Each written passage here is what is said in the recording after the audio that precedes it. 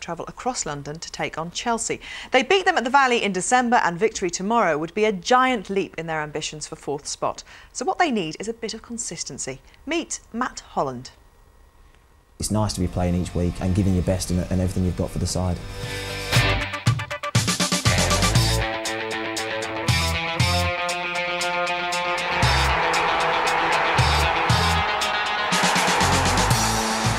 Matt Holland is the model modern footballer.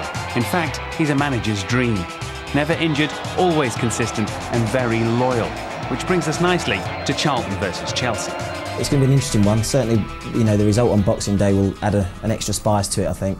They'll be looking for revenge and looking to turn that result around. I think if we play anyway like we did that day, then we're going to have a chance. Everyone keeps saying Liverpool or Newcastle, and they seem to have a divine right to that fourth spot. That's not necessarily the case. You know, we beat Liverpool, we beat Chelsea, we've drawn with Arsenal, we drew with Newcastle when perhaps we should have won. So certainly that can give you the belief that you can do well against the top sides. Comes out to Barr and Campo and Nolan, and it's in. We had a disappointing result against Bolton last weekend, which you know, set us back a little bit. But certainly that's the aim, trying to finish up as high in the table as we possibly can. Sunday, I guess, also inevitably will be a chance for everybody to rediscuss the issue of Scott Parker, who's now gone to Chelsea, even though he's not involved on Sunday. In a way, it makes it a strange one. Yeah, well, obviously it's a massive one now for the fans in particular. I think obviously everyone at the club was disappointed when Scott went. You know, in an ideal world, Scott would still be here. You know, over the last 2 or 3 seasons, he's been one of the most consistent performers, not just here but in the Premier League. So it's disappointing to see him go. But you know, he wanted to move on. It's a big challenge for him. He's going to be playing the Champions League. You know, and everyone at the club wishes him all the best. I can understand it from the fans' point of view. Obviously, you know, Scott signed a new contract in the summer, and everyone would have liked him to have stayed, and obviously helped us push for that fourth spot. From his point of view, I can totally understand him wanting to move. You know, he's going to a club that are challenging for the title, they're challenging in the FA Cup. You know, they're challenging in the Champions League, so they're going for trophies, and so I can understand it from his point of view as well.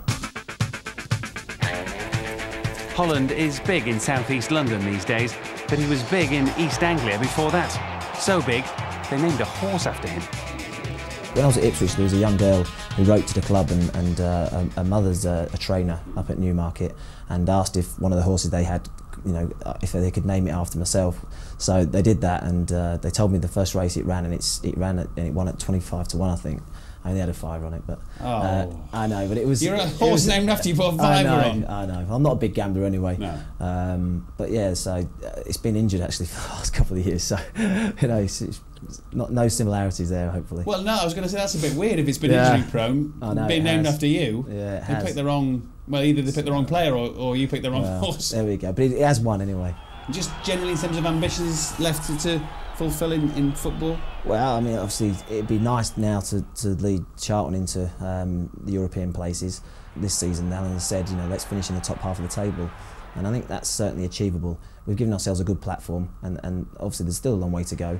We've lost Scott, and that will be an issue because you can't just replace someone as good as him overnight. But certainly, you know, we've got a chance of finishing in the European spots. But you figure that perhaps tomorrow could be a big test for them, Ali, because they've lost obviously Scott, and that'll have to get put to one side. Yeah. You know, they had a difficult game against Bolton, losing at home. Is it make or break? I don't know if it's make or break, but that was a bad one last week, losing to Bolton.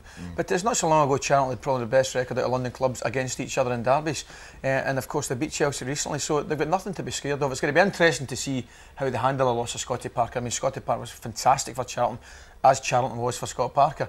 But they've got a great side. I mean, if they do, and it is now a distinct possibility, hang on to that Champions League place, it'd be one of the biggest achievements. I think it's a really big spell for Charlton coming up, Gabby. Now they've got this game against Chelsea, Tottenham, Blackburn, Arsenal. You know, London derbies are always tough. They normally do quite well in those games, strong away from home. But I think if they really want to hang on in there in the fourth Champions League spot, then they're going to have a big month coming up. Let's have a look at the top 8, because Matt Holland alluded to it there. You know, it's not a divine right that it should be Liverpool or Newcastle's that fourth spot, but I know you two, and all our pundits to be fair, have said all season, well, they've been going well, Charlton, they won't be there at the end. Do you still hold on to those thoughts, or...? I just think that they'll come up a wee bit short. I think they're more than capable of finishing in the UEFA Cup spot, but I think that fourth Champions League spot, when it comes to the crunch, consistent, haven't they? They have, yeah. I mean, you're asking a lot of questions about Newcastle and Liverpool. Certainly, if Charlton were to go and win at Chelsea, but I just think that it will be a little bit too much for them to finish fourth. And I know you want to speak there, Andy. Well, the first time in a couple of seasons, I agree with Andy. It's worth getting out. OK, still to come. Lincoln's Keith Alexander on his...